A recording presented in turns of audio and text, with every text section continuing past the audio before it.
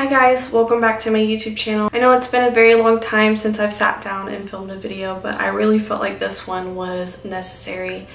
Not only for my own personal benefit, but maybe for somebody else who could possibly be going through the same thing. First off, I want to start with, we now live in Hawaii, so we moved here almost 2 months ago, and also that I was recently pregnant with my second pregnancy. So I just want to start this story off with my pregnancy history, so that might help and share a little bit of the background on my personal history with pregnancy. In September of 2017, I had a miscarriage at 8 weeks. And then about 10 months later, on July 4th, 2019, I found out I was pregnant again. And on November 28th, 2019, I gave birth to my son, but he was stillborn at 25 weeks and 3 days. So, I gave birth to him only 2 weeks ago. It's still very, very fresh, but I feel like talking about it could help. And if this could help anybody else, then that would make me extremely happy and make me feel like this has given me a purpose. So, I'm not going to cry in this video. This is my second time filming this. I want to be able to share his story because he's very important to me, and put out some awareness out there for infant loss and things like that. It's so much more common than people think, and I really never thought that this would happen to me. I'm young, I'm only 22 years old, I'm healthy, I've always been healthy, I've never had health problems or anything like that. Things like this, they don't discriminate. They go after people who are healthy, who are young. So I think sharing this could be extremely beneficial to people. So I'm just going to start at the beginning. I started to have extremely bad migraines the Sunday before Thanksgiving. Thanksgiving was on Thursday. I thought that these headaches were just due to pregnancy. It's very common for pregnant women to get headaches. Your hormones are crazy, things like that. I haven't had any indication whatsoever that a headache would be a bad thing. The headache lasted for 5 days, and as the 5 days progressed, the headache slowly got more and more intense. I believe the wording that he used to tell my husband was, "Nick, I seriously feel like my brain is going to explode and come out of my ears." I kept saying that over and over, and I was just sobbing in bed, couldn't sleep. I seriously felt like I was going insane. And the only safe medication that my doctor told me that I could take was Tylenol. So I was taking the max dose of Tylenol that I was allowed to take, and it seriously did not touch my headache. It did not help at all. I was like, this is useless. What's the point of me even loading myself up with Tylenol if it's not going to help with the headache, kind of thing. So if you hear a helicopter, I'm sorry. Military life. There's always helicopters flying over my house. Equated these headaches to be from pregnancy hormones, things like that. My entire pregnancy thus far was completely healthy. There was no indication that anything could have been. Baby was extremely active. He was always kicking and wiggling around and always had a very strong heartbeat, always in like 145 to 150 beats per minute. So I never had any indication that anything would be wrong at all. So after 5 days of this headache slowly getting more and more intense to the point that I felt like I was going absolutely insane, not getting good sleep, you know, it's not good to not get good sleep, because that can slowly make you feel sick and things like that. So I ended up calling the advice nurse line that is offered through my insurance, and I spoke to an RN, and she asked me a bunch of questions. How far along was I? Was I dizzy? Was I nauseous? Like, what kind of headache? Where on my head? Things like that. After I told her all of that, she advised that I just better be safe than sorry, just go into the ER, be checked out. They can give me some pregnancy safe pain medication that's stronger and get this headache knocked out so I can finally have some relief, because obviously the Tylenol, rest, and drinking tons of water was not helping at all.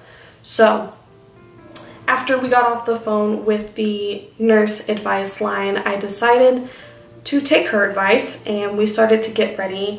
My husband got our son ready, which I don't know if I've ever mentioned on my channel before, but I have a almost 4-year-old stepson and he lives with us, so he went and got him ready and himself ready and went downstairs to get shoes on, things like that, get the car loaded up, let the dog out, you know, all that good stuff, because this was about 7:30 in the morning, so we haven't even gotten out of bed yet.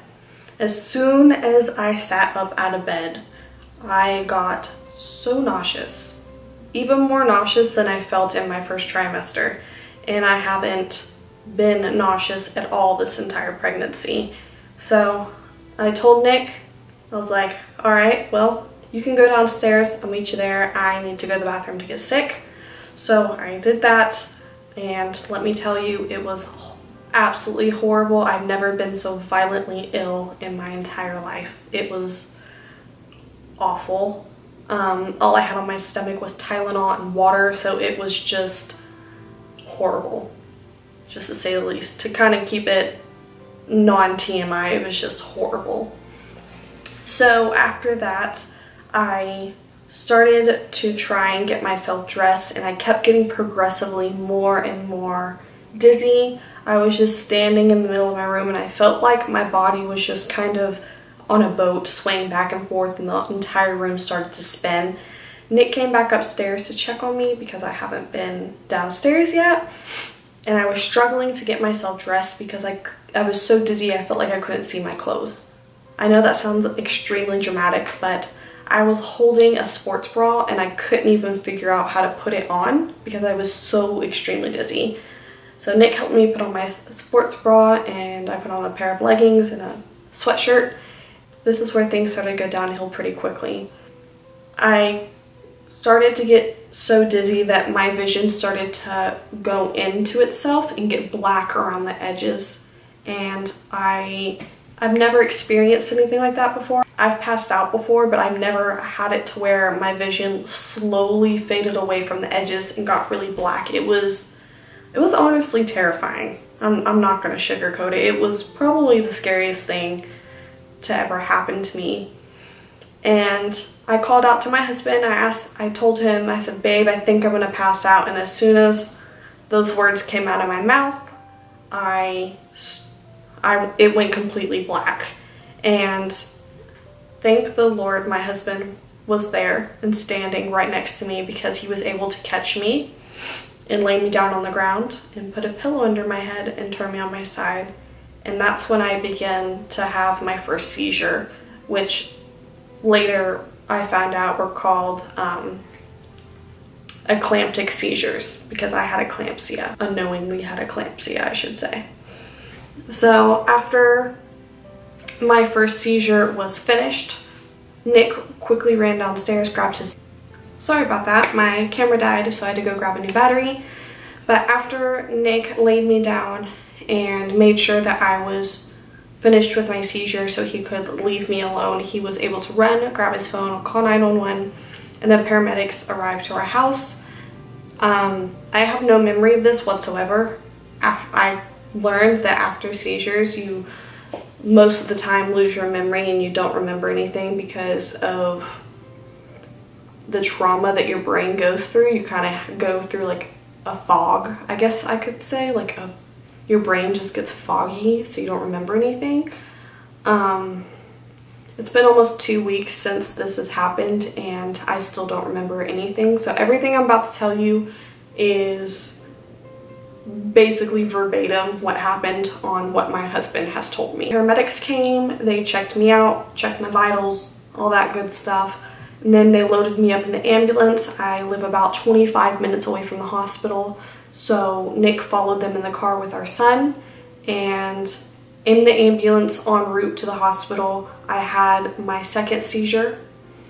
And then they got to the hospital and Nick said that they were flying to the hospital. So he felt like something was wrong. And I mean, at this time, he didn't know that I had another seizure. They unloaded me, got me into the emergency room, and to have seizure number 3. Nick said it was absolutely chaotic. There was about 15 people in the room hooking me up to IVs, trying to get the seizures to stop. And they successfully got the seizures to stop. They got me on a magnesium drip, which my seizures were due to eclampsia, and my blood pressure was absolutely through the roof, which was causing the seizures. And I also had protein in my urine. So I never got diagnosed with preeclampsia. So the reason I was having these migraines and seizures and all of that was from the eclampsia. So basically it's a medical condition you get when you're pregnant, and most of the time they catch it in time to get you started on medications and things like that. But unfortunately, in my case, they did not catch the preeclampsia. They did not catch the protein in my urine. They didn't catch my high blood pressure or anything until it was too late. But by the grace of God, I'm okay. So after they got my seizures under control, they rushed me up to CT to check on my brain, because after so many seizures in a short amount of time, back to back, and I believe Nick said the duration of the seizures were quite long. They were over a minute long, but he said to him it felt like 5 minutes because he was so worried and stressed out watching me have these seizures. But they were probably more around a minute to 2 minutes long. So they checked on my brain to make sure that I did not have a stroke, which thankfully I didn't. My brain is okay. The only side effects that I had from the seizures are memory loss, as well as I had an extremely badly bitten tongue. Every seizure that I had, during the seizure, I would accidentally bite my tongue all the way around. So when I woke up, my mouth was filled with my tongue. My tongue was extremely swollen. It was purple. It was cut all the way around. So I had the sweetest nurses in the hospital, and they just gave me cup after cup of ice to try and help my tongue de-swell so I could speak. So my first memory, I don't remember, like I said, the ambulance. I don't remember the emergency room. I don't remember CT. I don't remember getting wheeled into labor and delivery. I don't remember them checking the baby on the ultrasound. So my first memory was my husband telling me that our son had passed away, that he was no longer alive, and they couldn't locate a heartbeat. And then a doctor came in the room, and it was this big, tall man, older man. I'd never seen him before. Like I mentioned before, we just moved to Hawaii, so I've only had 2 doctor appointments here, and I haven't even been seeing an OB. I was seeing a nurse practitioner. So this man that I was seeing, which I later found out he's a high-risk OB/GYN that was called in to be on my case, him asking me if I would like to have a C-section or if I would like to give birth to my son vaginally and be induced. The only cure for what I was going through, the eclampsia, was to give birth. So I chose to be induced and give birth to my son vaginally. That's always been my birth plan.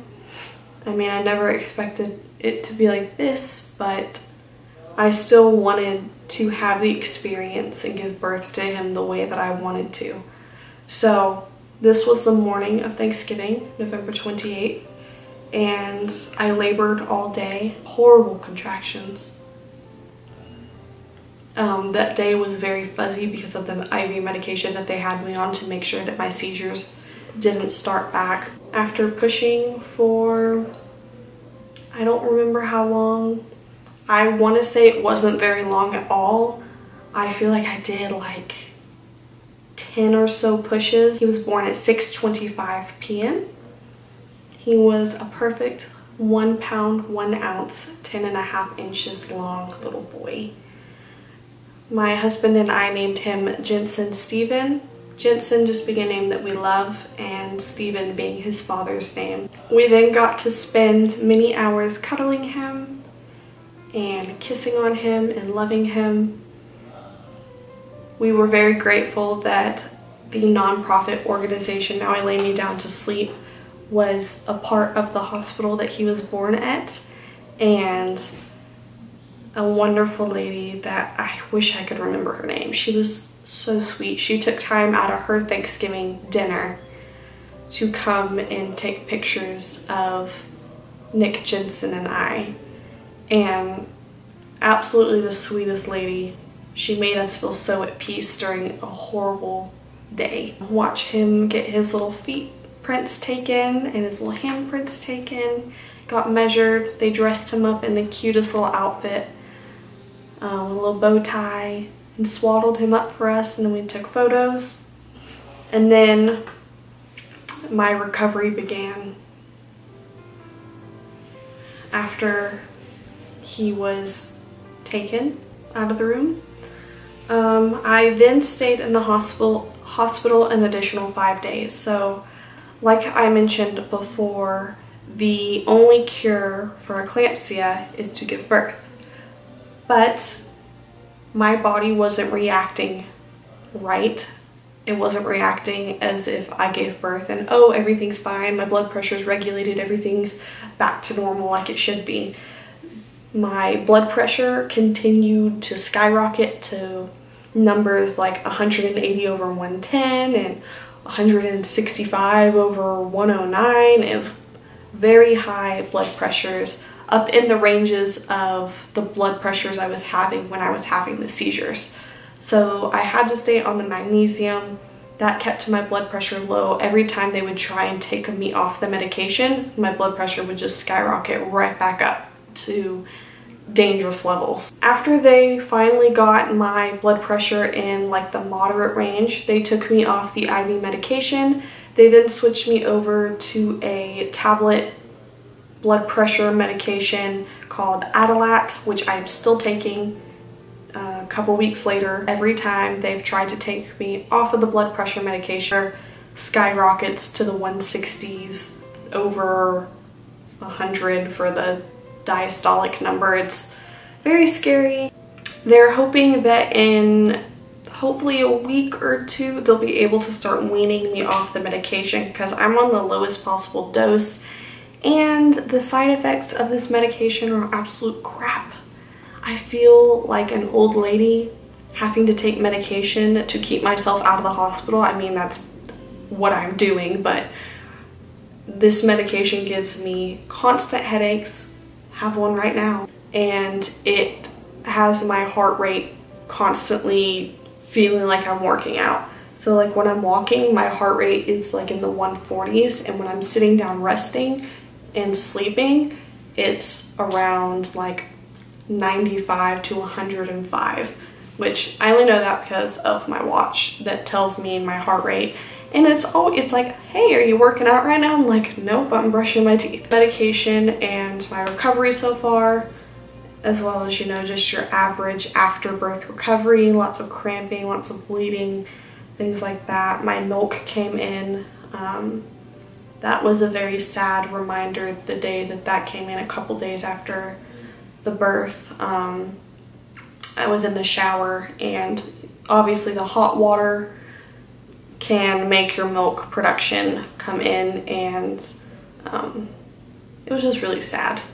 Stood there for a very long time and cried in the hospital shower because it really upset me that I had the milk, but I didn't have my child to give it to. I am home now on Wednesday, and today is Monday.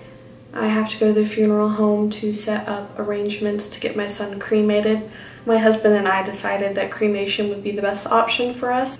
We are military, we do move around. We know we're not going to stay in this state forever, so we want to make sure that he can go wherever we go. We don't want to leave him behind. That is all I have to talk about today. Like I said, I don't even know if this video is going to hit YouTube. If you're watching it, obviously it did. But I'm honestly using this as a way to talk about it from start to finish and get some closure on what happened, because it's all very fresh. It was only a couple of weeks ago, but I feel like I need to talk about it so that I can begin to heal and to be able to look at my son's things without breaking down into a puddle and crying constantly every time I think about him.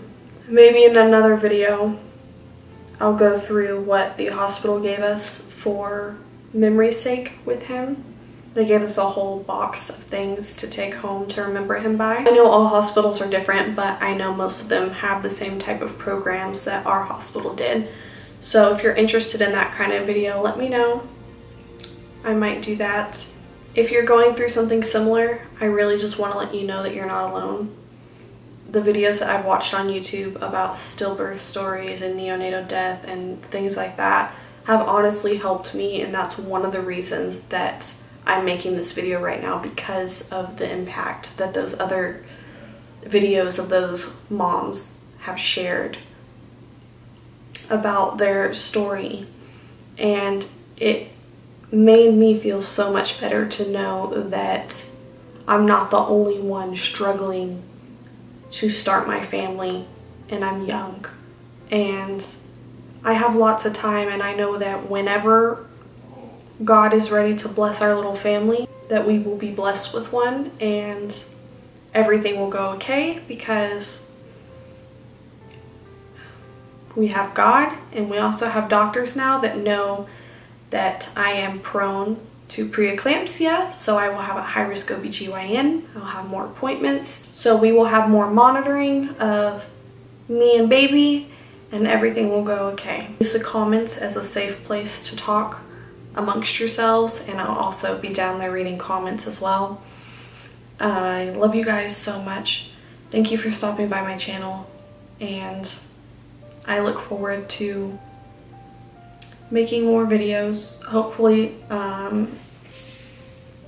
they won't be as sad and depressing as this one. When my husband and I are able to start trying again, when we're emotionally and I am physically ready to start trying for a third pregnancy, then I plan to make videos on that. Not 100% sure yet. If you're interested in TTC videos or pregnancy in the future, whether that be 6 months, a year, 2 years from now, please leave that down in the comments below, and I will know if you'd be interested in seeing something like that. Well, I love you guys so much. Thank you for watching. I appreciate all of the support that I've gotten from friends and family who are watching, and anybody who might be kind in the comments below. I'll see you in my next video. Bye.